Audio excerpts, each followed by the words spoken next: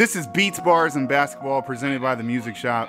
My name is Kirbs. Today we're going to be talking about how the king is quite comfy in another kingdom. I just want the rings like a ring. From the first time we met LeBron, we knew that hip-hop was a huge part of his image. As soon as he got in the league, tons of stars gravitated to him, but most notably his relationship with Jay-Z and Drake has been very fruitful. As it went on though, it became clear that it was more than just a fan-brother relationship. These guys really did some big business. I mean, what more evidence do you need than the fact that he had 4 of the biggest stars in music for a song on a soundtrack off of his movie, a documentary about himself.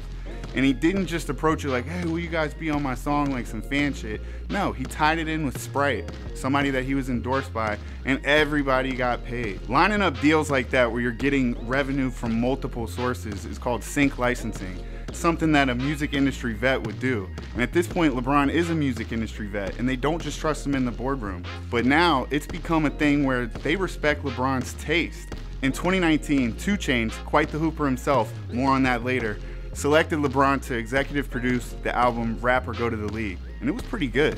LeBron has showed himself to be as versatile in the hip-hop world as he is on the basketball court, and that's why we all respect him as the king. Hey, stay tuned for more on Beats, Bars, and Basketball on the intersection of hoop and hip-hop.